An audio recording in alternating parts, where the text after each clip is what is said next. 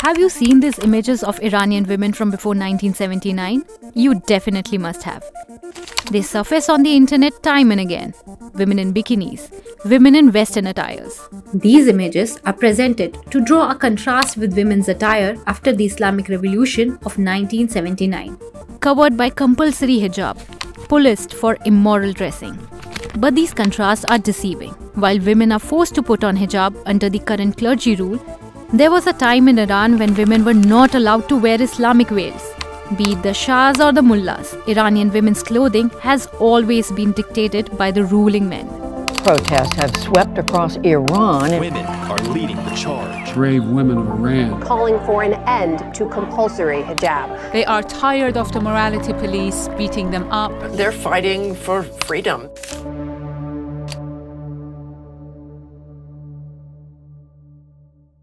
In 1925, the last Shah of the Qajar dynasty was deposed by the Majlis. Reza Khan, then Prime Minister, is elected Shah. So after taking over Iran's reins, Reza Shah Pahlavi was ambitious to westernize the 2500-year-old Persian kingdom on similar lines to what its next-door neighbor, Turkey, was doing under Mustafa Kemal Pasha. One of the prominent decrees under Shah's effort to modernize Iran was passed in 1936. It was called kashf-e Hijab. This banned women from wearing Islamic veils. He saw it as a sign of progress. This is Susan Tehmasebi, an Iranian women's rights activist who has extensively worked towards gender issues at grassroots levels. Women, they were forced to take off their hijab, and my grandmother was one of those people. I asked my father, what did she do? And he said, well, she would wear a hat. And we have this saying, like, if somebody puts a hat on you, that means that they've cheated you. So I really think that, that really goes to show, a lot of women, instead of wearing the normal hijab, they would wear a hat to sort of observe what, whatever their religious beliefs were. But in a sense, it shows how women were cheated, in that sense, that, that their bodies, the way that they dressed, the control of their bodies became sort of a political tool where politicians, express themselves and their policies for that. And so there's been a battle on this, I think, largely ever since. Enforcing Western clothing in a conservative society like Iran did not go down well. Clothing had become an issue which would drive the Iranian politics for the times to come. The Russians and the English invaded Iran. The Shah himself abdicates and leaves the country. To ensure inner stability, the Crown Prince Mohammad Reza takes the oath as the new Shah.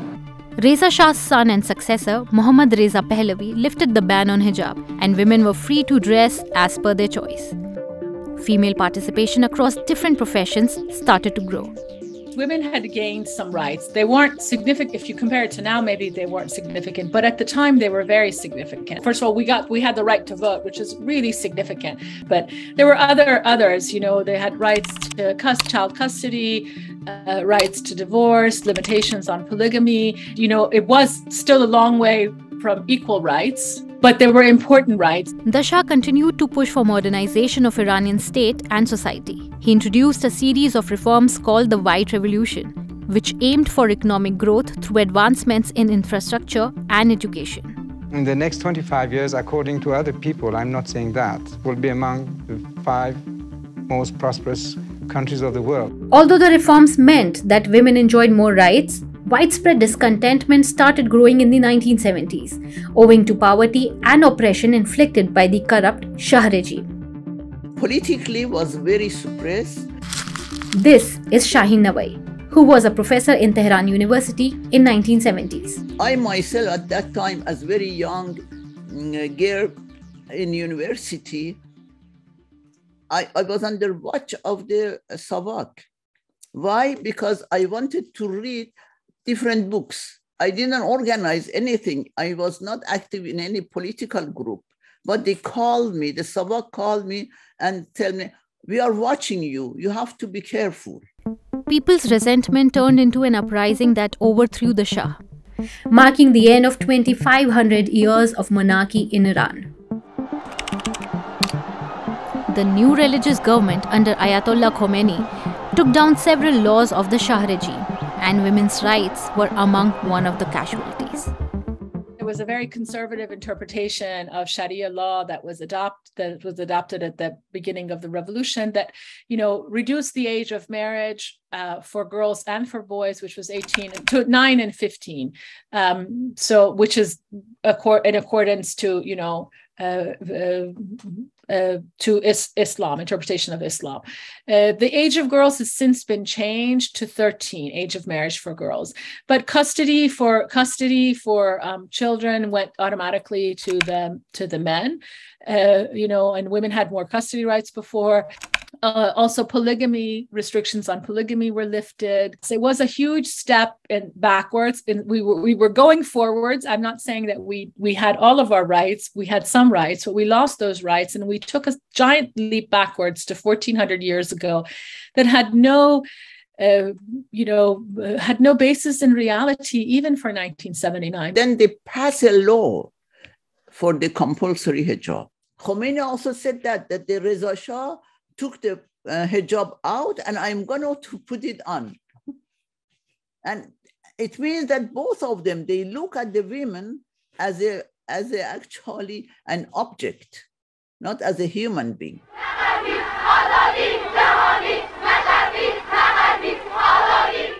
The number of the people that they came to the protest against compulsory hijab in March 8, 1979, there was a lot of women also, they came with hijab and they said, we have hijab, but we are against the compulsory hijab. We had to wear scarves because otherwise we would get arrested and harassed in the street. Nasreen Parvaz became a women's rights activist in post-revolutionary Iran. She was sentenced to death in 1982, but was released after serving 8 torturous years in prison. Women who were working, in offices, that they have to cover their hair, things like that. And so many women lost their job because they didn't want to accept that compulsory hijab. The mandatory hijab was enforced by a special force called the Morality Police. They monitored the dress code, makeup, appearance, and behavior of women in public places. Innumerable women faced harassment, penalization, and even death at the hands of morality police for inappropriate appearance. Iran had changed for women. I had grown up I was in Iran before that as a child, where hijab wasn't mandatory. But, what I thought when I went to Iran that the most significant thing I would notice was hijab. I thought that this would be the most shocking thing for me visually, because perhaps I had seen more hijab than I remembered from my childhood, right? I remember I would have dreams about that I was out of the house without a hijab, and it would stress me out. Like, what's going to happen to me? What's going to happen to me? So this is a real fear. What happens if you lose your headscarf? The wind blows it away. These are they're not unusual fears that Iranian women have, and I had them as well. Or if we heard that there was police monitoring people's dress in whatever street, we would try to avoid it. I would see them and I would walk to the other side. I would make my scarf a little bit tighter. So it's very frightening, and it's also very humiliating. It's very humiliating to have to do that.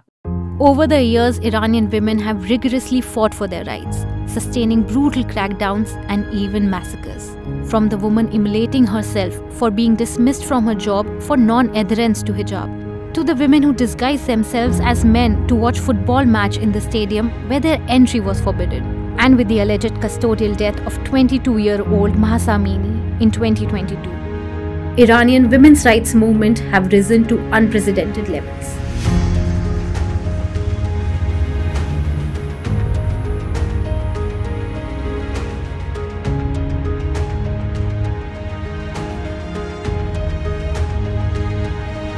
No matter what, even if this is clamped down, it's going to be very hard to go back to the way that things were. It's going to be very hard. We see this younger generation, they're high school girls. Who's going to tell them to put on their hijab?